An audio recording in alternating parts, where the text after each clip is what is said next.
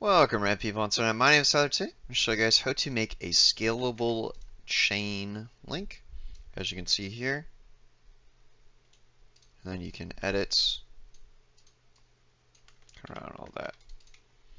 Okay, so first up, the starting geo for this is literally just you can grab a torus,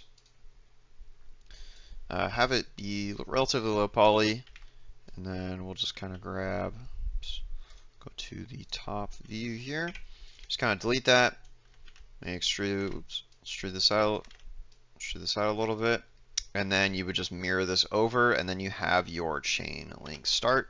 Just going to delete that, and then from that we go into the array here. Let me just turn this off really quick. As you can see, it's just a singular. So set up the array, set this to fit length. This function will come in later, and then the factors, however, which way you want it, and then the object offset. And from that, you just can make an empty, and then have this rotate to your liking for the chain difference. And then you need a curve for the curve function so that the bones work correctly. So now going into the curve, also with this empty, I don't believe you need to scale. Okay, yes. So also for the empty, make sure you have a copy scale object constraint, and this bone is, in the case of a large rig, would be a global transform bone. So make sure that is attached so that scales correctly. Lastly, with the geo, make sure you have an object constraint copy scale of this first bone here, or else it will not scale correctly, as you can see here. And then going into the curve here, creating Bezier curve is really easy. Just go to curve, Bezier, and what I like to do is just rotate it -90, and then I'm going to grab both points. We're going to hit S, Y, and then 0 for scaling on the y-axis, and 0 to just make sure it's all straight. And by default, this curve is only going to have 2 points. To make more points, you go to segments, hit subdivide, and do this as many times as you want for how many points you need. So I'm going to exit out of that. So on this curve here, I have 3 points, one for the middle, one for the start, and then one for the end. Here, we have these hooks, and these hooks will attach to the bones so that we can use the bones intuitively rather than having to go into edit mode for every time we want to move the curve.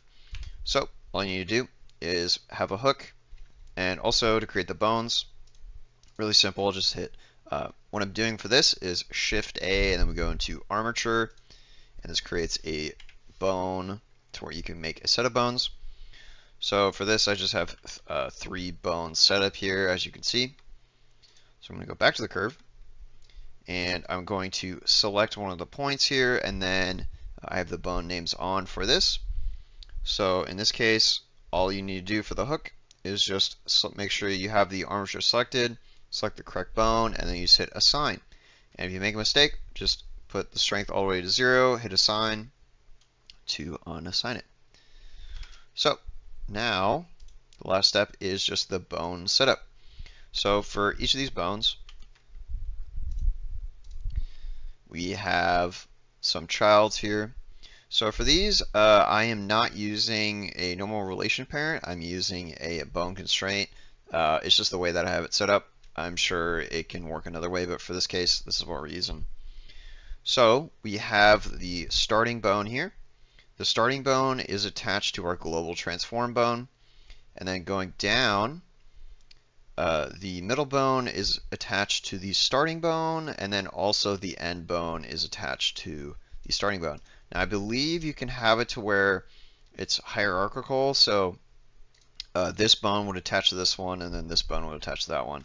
I believe that's how I have it set up in my Megatron rig. I could be wrong though. So for the case of this tutorial, I'm just going to have it set up like this. So as you can see, everything's moving good, as you can see there. And it's just a very simple child of, I do all of the scale, rotation, all that stuff, as you can see. Okay, so now going to the base here, make sure everything's good. Okay, so the last step for this obviously is controlling the chain length. Now what I will be doing is adding a driver. So all you need to do is go to the length here. I'm just going to right click, I'm going to hit add driver. And for this case, we'll actually, we'll go edit driver, we'll go object, we're going to type in our armature. And then we'll type in our bone, which is bone 4 for this case. And let's see, we go back into our bone here. I'm thinking we can do this on, we can have the chain be affected by the location Y, as you can see here. So go back to the chain, right click edit driver. We'll go to Y location, and we'll do a local space, as if you do world space, it can kind of freak out sometimes. And then for this, you can either have this set to 0 if you like the changes to start at 0 by default, or you can just have a set length. For this case, we'll just do 18. Oops, and make sure you add a addition symbol or multiplication, division, so on and so forth. So now our chain, as you can see here, has a controller that subtracts. And one last thing, when you are setting the scale, you can scoot these bones down just so that they are not just sitting here at the beginning, and so you can edit all of these movements and kind of move it around. Okay, so thank you guys for watching. Hope you enjoyed.